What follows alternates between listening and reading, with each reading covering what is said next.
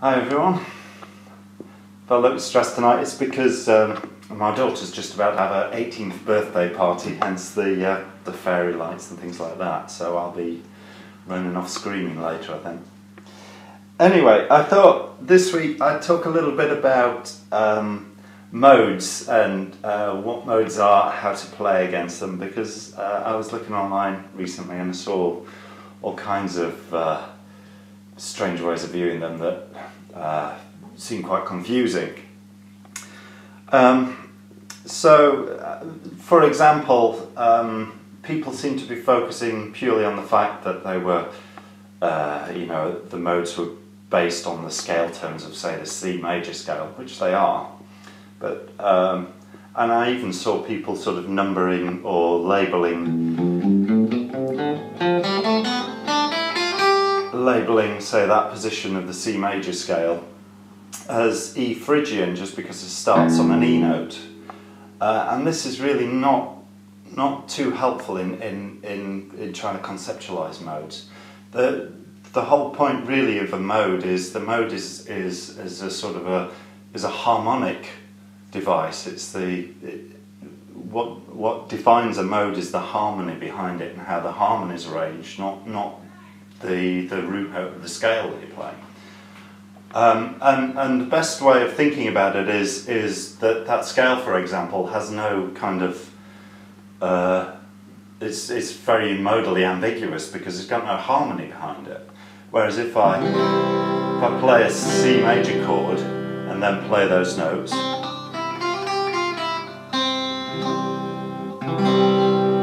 I'm playing C major, or I'm playing the C Ionian mode because I'm playing it in this sort of C major context, playing those notes in a C major context, and that makes a C Ionian mode. Similarly, if I play an A minor chord,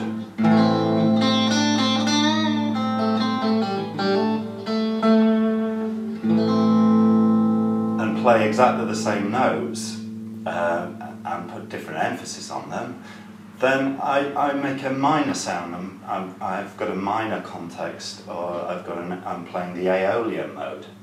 So it's all about the harmonic context that you're playing in that defines the mode, not necessarily the starting note of the scale. If you see what I mean? So, and really, when you think about Phrygian and Lydian and Mixolydian, you should be thinking about the Phrygian harmony, the Mixolydian harmonies, these sort of modal harmonic contexts and how you play against them. Just like you do when you play against the major scale, you're thinking about the major chord and the major tone centers and things like that. You're thinking about what works against a major chord and what notes that you'd emphasize to bring out that sound. Versus playing against a minor chord, you'd be thinking about, well, what notes work against a minor chord and how do I bring that sound out? And that's kind of the mindset that you need when you're working against Lydian and Dorian and Mixolydian and Phrygian and the rest. So the question then is, well, how do I do that? You know, the big problem when you're first learning to play against modes is, how do I stop myself, if I'm playing E Phrygian, how do I stop myself just sounding like I'm running up and down the C major scale? How do I bring out that sort of Phrygian-ness of the mode that I'm playing in? And there is, if you've already learned to play against major and minor chords, you're kind of halfway there. So let me see if I can explain. If you think about the scales as sitting on a spectrum, at one end you've got let's say the major scale, which the nice thing about the major scale is you can create some really nice complex sort of melodic lines using the major scale, but harmonically it's quite ambiguous in and of itself. Now, you can emphasize certain chord tones and things like that. You can emphasize certain notes over another, but the scale itself is quite harmonically ambiguous, which is why you struggle when you're playing in an E Phrygian environment if you don't know how to bring out the Phrygianness of the scale, because it's ambiguous, as I say. At the other end of the spectrum, you've got chord tones, you've got the triad. So if you can play the E minor chord tones themselves, and they're very harmonically focused. They immediately say, I'm an E minor, but melodically, there's nothing to them. There are only 3 notes in an octave, and you can't do very much with 3 notes in an octave. So you've got this spectrum where at one end you've got the major scale, which is 7 notes in an octave, which is harmonically ambiguous, and the other end of the scale you've got the spectrum, you've got chord tones where you've got 3 notes in a scale, but they're very harmonically coherent, but melodically you can't do very much with them. So there is a halfway house which you can take advantage of, which sits between these two ends of the spectrum, which is the pentatonic scale. And the pentatonic scale has 5 notes in an octave. And there are 3 nice things about the pentatonic scale. Firstly, it's somewhat harmonically focused. It's not entirely so you'd use the same pentatonic scale in a major context and in a minor context, so it's kind of ambiguous like that. But it does have some harmonic focus to it. And also it has enough notes for you to be able to play music with it. You can play melodies with it, you can do solos just using a pentatonic scale. And the third thing it's got going for it is most people know how to play it. Most people know how to play a pentatonic scale in a major environment and bring out the major sounds in it. And similarly, you know how to play it against minor chords to bring out and know how to emphasize that minor sound. So it's a scale that's really quite useful for you. It sits right in your comfort zone. So how do we apply this to playing modes? Well, the nice thing, as I say, the pentatonic will bring out the fundamental majorness or the minorness. And for 6 of the 7 modes, their fundamental chords are major chords or minor chords. And we already know how to play a pentatonic scale against a major chord or against a minor chord. And the other thing you will find is that the modal colour is introduced with the 2 notes that sit outside the pentatonic scale. So you can use the pentatonic scale to establish your chord centre, your harmonic centre, and then introduce modal colour with the 2 extra notes that you can introduce which are outside of the pentatonic scale. So let me give you some worked examples. So if I wanted to play the E Lydian, for example, I know that the E Lydian has all the notes of the B major scale.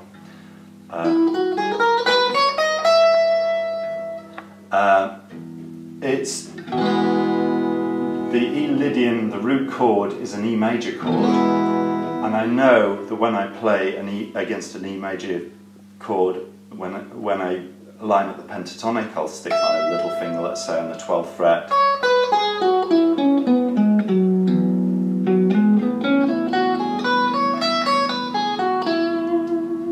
And so that immediately establishes an E tonal centre for the solo that I want to play. And the modalness, the modal colour, is introduced by the 2 extra notes, which are the D sharp and the A sharp. And it's this A sharp in particular, the sharp 4, that gives the E Lydian its particular colour.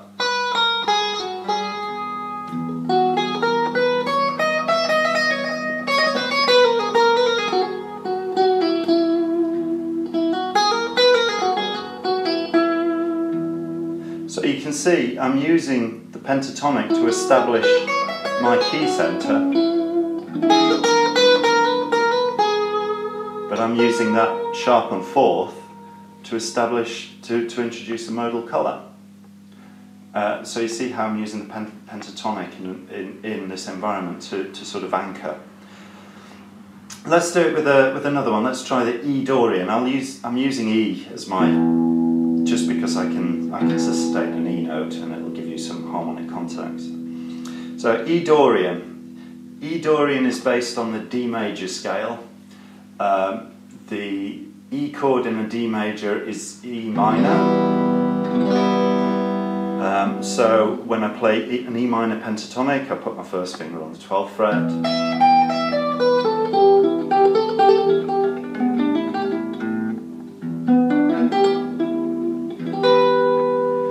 And then the Dorianness is introduced by a sharpened 6th, which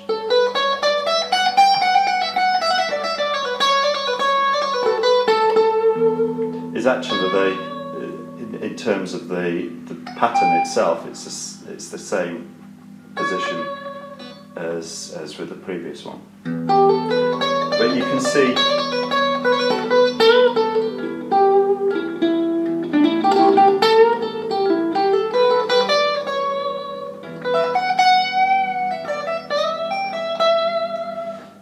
how I can use the pentatonic, using it in a minor context to establish the harmonic center, and then introduce the color with the additional notes, that additional sharpened 6th. Let's do it with the mixolydian. So the E mixolydian is the E chord in an A major. So it's all the notes of the A major scale, but the root chord is the E chord. So that's an E major. The modal colour is introduced by the flattened 7th. So there again, you can see how I'm establishing my E harmonic context with the pentatonic scale.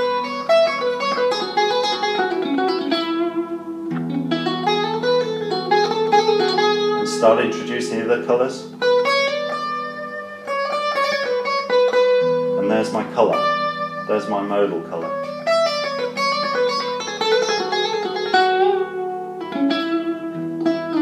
And there again. So that's a mixolydian.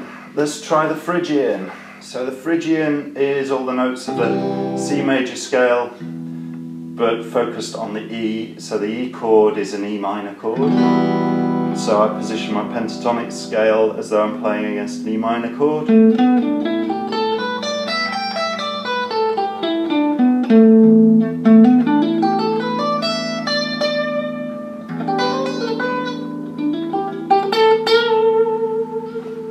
But let's introduce some modal colour. So the modal colour in this case is established with the flattened 2nd.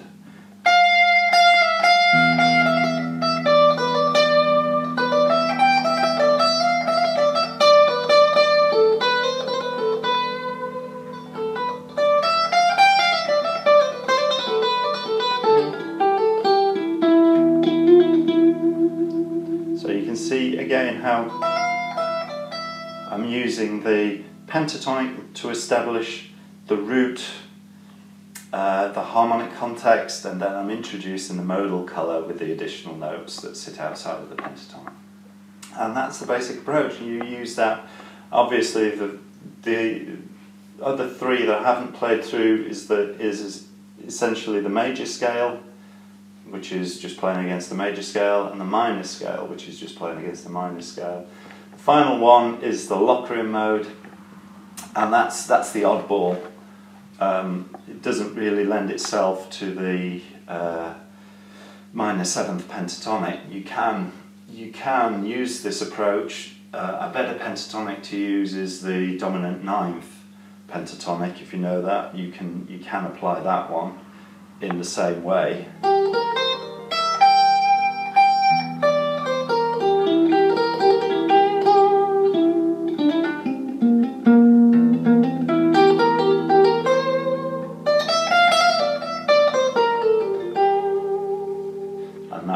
That will bring out that sort of what is it? That diminished sound that is the Locrian mode. And maybe I'll do something on the dominant 9th pentatonic at some later date, because I know not many people are aware of it. but it is a useful pentatonic scale to have in the bag, and it works very well against the Mixolydian mode.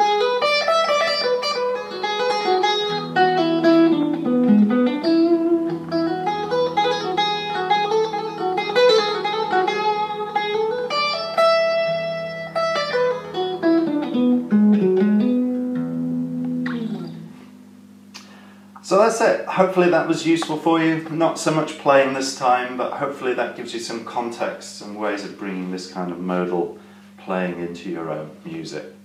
So good luck, and wish me luck with my daughter's birthday. See you next week. Bye bye.